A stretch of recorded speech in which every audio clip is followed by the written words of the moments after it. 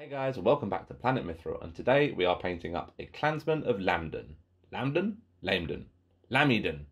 You know the model we mean.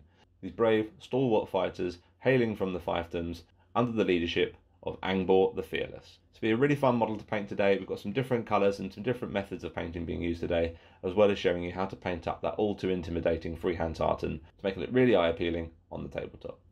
This particular sculpt is a metal model, so as always we trimmed any excess flash off the model and then took the time to file down any mould lines that might be present on the model.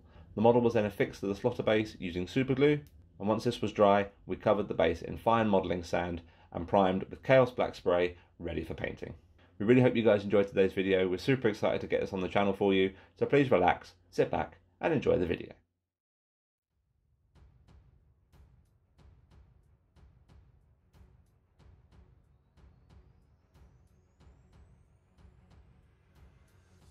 We're going to start by base coating all the skin with a 50-50 mix of Bugman's Glow and Cadian Flesh Tone, making sure to get all around the underside of the neck, around the arms and hands, and around the backs of the knees.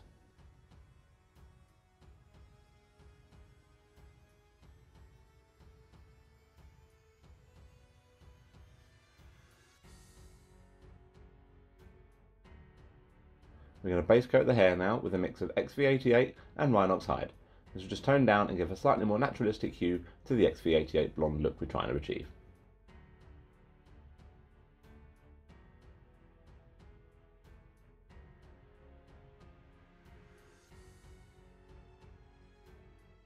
We're going to base coat all the armour plating now with a mix of Iron Hand Steel and Baharoth Blue. This will just give a subtle nod to the Dol Amroth heritage and give them that slightly more ethereal look to the armour, which is more fitting than their counterparts of Minas Tirith.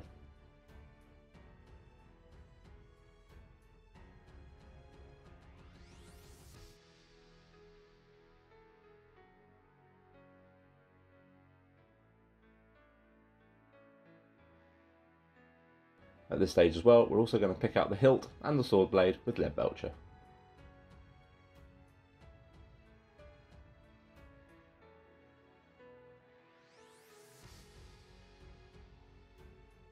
We're going to base coat all the cloth now with a mix of Macragge Blue and Kaeldor Sky. This includes the kilt hanging down over their waist and the big long sash over the back of the model.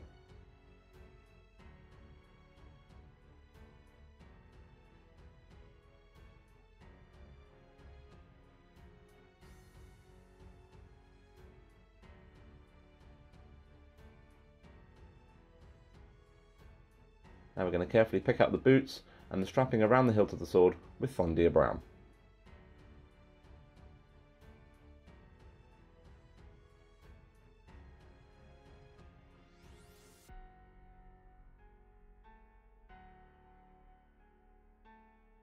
Our final base colour here will be a 50-50 mix of Storm Vermin Fur and Abaddon Black applied to the upper arm cloth area.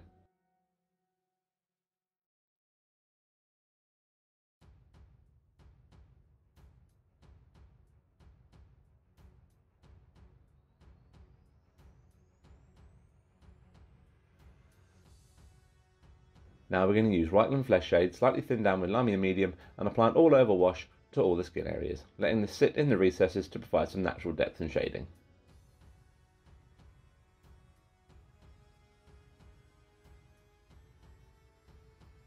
Once the wash is dry, increase the amount of Cadian Flesh Tone in the initial base coat mix for the first layer stage. We're going to apply this to the upper areas of the skin, leaving the wash showing in the deepest recesses around cheekbones, necklines, and between the fingers and more defined musculature.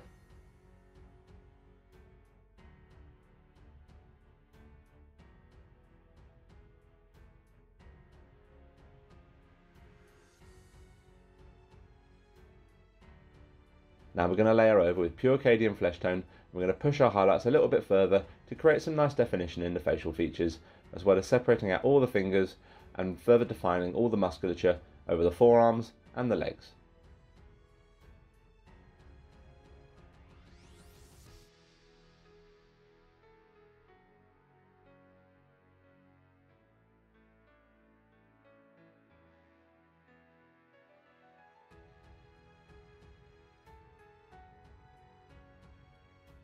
Once you're happy with how this looks, we're going to start highlighting up now with a mix of Cadian Flesh Tone and Kislev Flesh, working on pushing the definition of the lighter areas of skin Further, by keeping our highlights tighter and thinner and focusing on more of the pronounced areas of facial detail and other skin definition.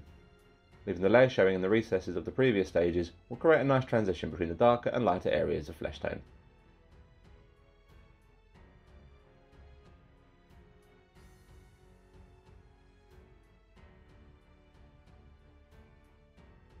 Finally, we're going to add pallid witch flesh to the Cadian flesh tone Kislev flesh mix and apply a very fine edge highlight just to the uppermost areas of skin, focusing more on the bridge of the nose, the brow, the cheekbones, as well as the knuckle joints and the areas of skin that are most prominent against the light source.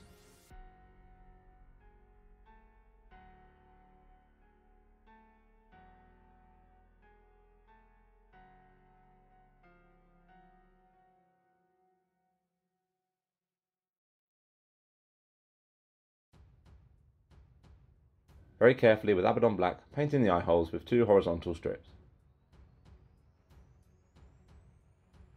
Now we're going to finish off the eye definition with a few dots of pallid witch flesh either side, just to finish off his eyes.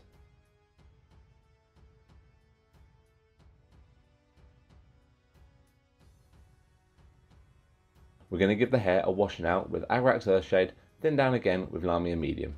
Try and avoid this pooling as we don't want the hair to look unnatural once this is dried.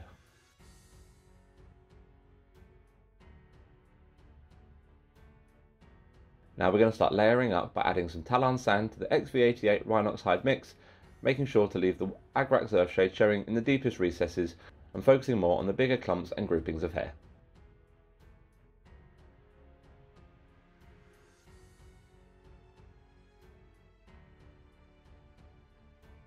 Now we're going to layer up further with pure Talon sand, keeping our highlights tighter and thinner once again here to create a nice natural look of flow and movement across all the hair.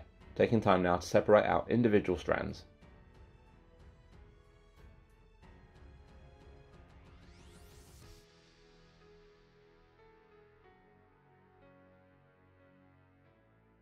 Now we're going to highlight with a mix of Talon sand and pallid witch flesh, focusing a little bit more on the outer curls and most prominent areas of hair to create a real sense of movement across his head as he runs into battle.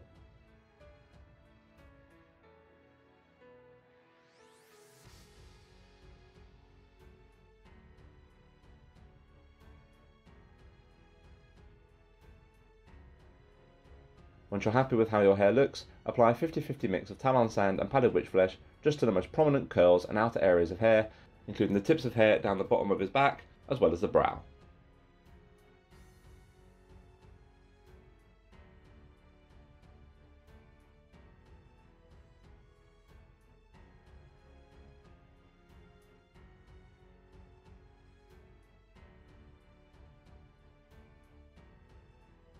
We're going to give the armour plating now a wash with some very thin down Drakenhof Nightshade, just to further enhance that slightly blue look we want for the armour once it's finished. Be very careful with this, try and avoid this pooling as this will really hinder the look of the armour once we're finished.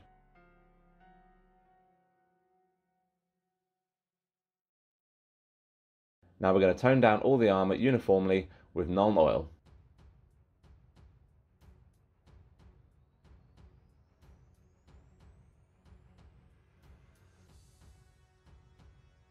At this point we can also apply this wash to the blade and the hilt of the sword. Now we're going to use Ironbreaker and we're going to very carefully edge highlight all the plate mail over the model.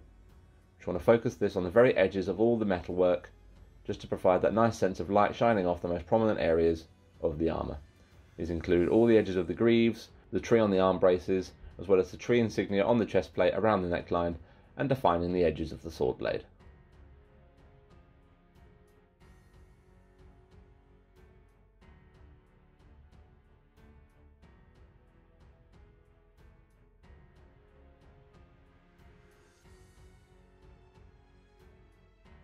Finally, we're going to use Stormhost Silver and just apply a very fine dot highlight to the most prominent areas of the metalwork, just to give that final sense of light glinting off the most prominent and sharp areas of all the metalwork.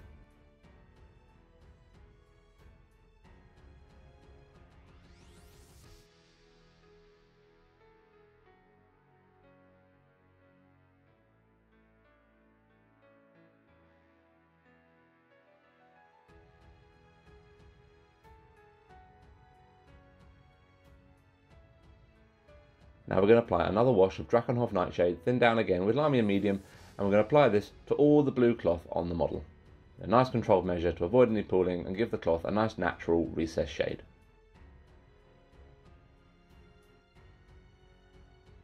Once the wash is dry, we're going to layer over with pure Kale or Sky, leaving the Drakenhof nightshade showing in the deepest recesses and the deepest folds in all the material. You might need to apply this in a couple of thin down coats to get a nice smooth finish over all the cloth. The benefit here is that all the cloth in this model is very well defined, so it's very easy to know where you need to apply this layer.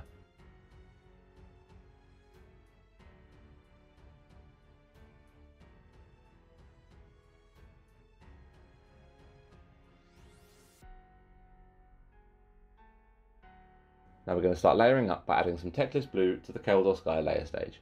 You can apply this in as many stages as you want, adding increasing amounts of Techless Blue each time you go, and each time you apply this layer, work your highlights thinner and tighter to create a real natural flow of movement across all the material on the model, working your way up to a pure Techless Blue highlight overall once you finish with this stage.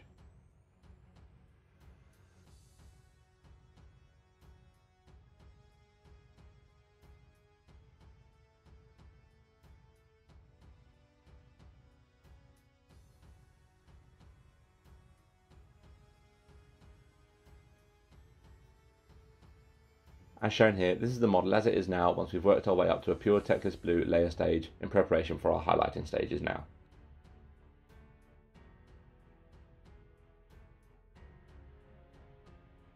Now we're going to highlight with a mix of Techless Blue and Lothern Blue, and we're going to push the layer stages a bit further by keeping our highlights more precise and more tight and focusing more on the upper and outer folds of all the cloth material to create a nice sense of movement and a real natural sense of definition between the lighter and darker areas of cloth.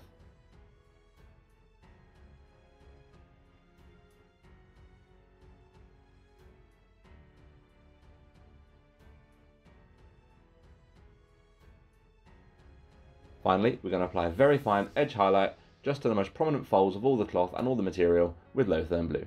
Keep good control of your brush here as you want to keep the cloth looking really natural, and just highlight where the light will be hitting off the most pronounced areas of material. We're not going to be highlighting up to too bright a tone here, as we don't want to detract from the tartan freehand we're going to be doing in a moment.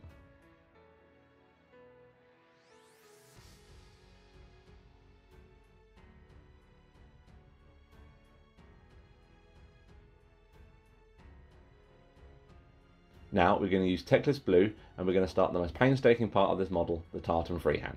With the Techless Blue we want to draw in a nice uniform grid pattern across the entirety of the kilt. Brush control is key here, so make sure you've got a good tip to your brush and make sure the paint goes only where you want it to. Remember, you can always add more paint, but you can't take it away if it gets messed up. Now, using Storm Vermin Fur, we're going to reapply the same cross-hatching we have with the Techless Blue, but this time we're going to offset it just to the right of the previous pattern. This will just create a nice base look for our tartan freehand. Once again, make sure your brush control is as precise and thin as it can be here to get the best effect of the tartan once it's finished.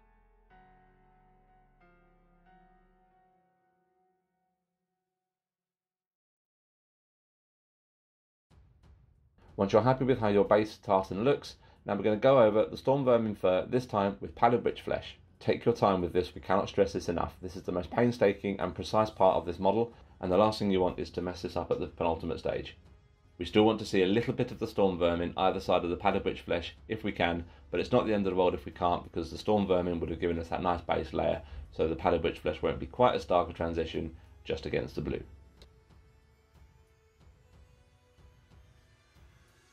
As we did here, you can always go over the Techless Blue grid with Lothern Blue just to make it pop that little bit more.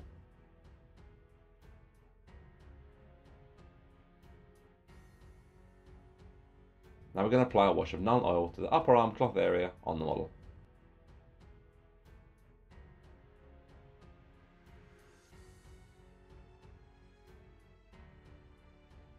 Once this is dry, we're going to layer over by adding a bit more Storm Vermin Fur to the Abaddon Black and leaving the wash showing in the deepest recesses around the arms.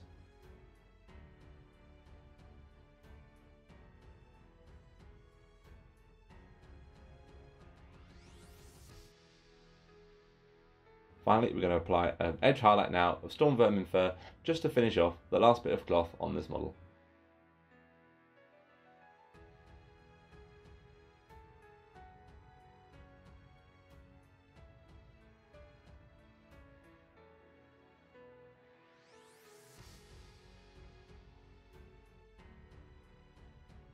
We're going to apply a pre-washed layer now to the boots and the sword strapping with a mix of Thondia brown and Deathclaw brown, leaving the Thondia brown showing in the deepest recesses to help further enforce that look of aged leather.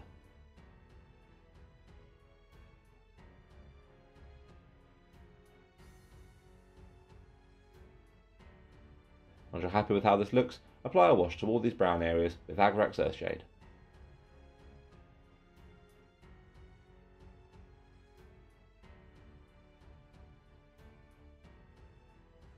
Now once that wash is dry, we're going to increase the amount of Deathclaw brown in the previous mix and apply this as another layer, leaving the wash showing in the recesses, focusing on framing the boots that a little bit more and picking out and defining more the material strapping on the sword.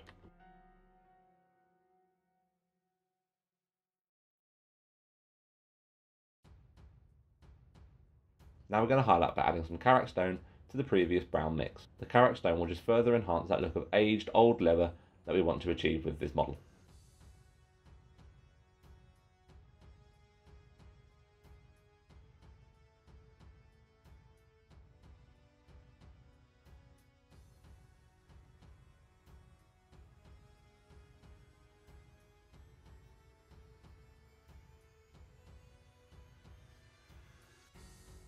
Finally, apply a fine edge highlight by increasing the amount of Karak stone to an approximate 50-50 split with the original base coat.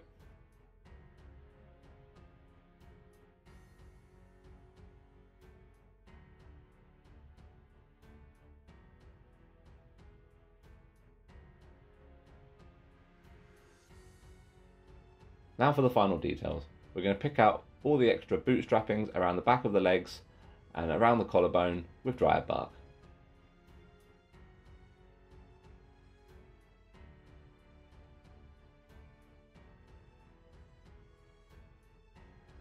We're going to apply an edge highlight to these now, just with a little bit of Gawthorpe brown, just to give them a little bit of definition and help them stand out against the other browns on the model.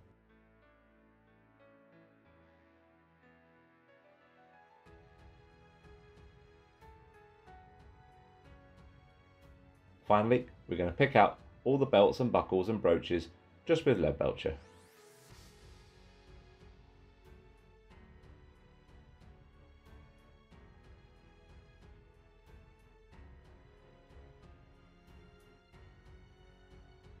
The base was dry brushed in 3 stages, first off starting with dryad bark to get a nice undertone for our gravelly look we want for the Clansman, followed up with a second dry brush of Gawthorpe brown over the top, and finally a very fine dry brush of pallid witch flesh just to finish off the look for our sand.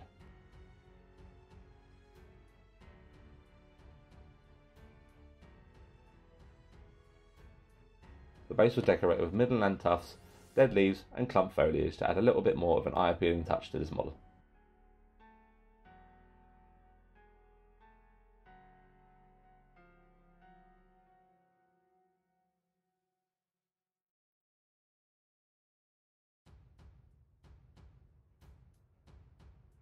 Finally, the rim of the base was painted with dryad bark.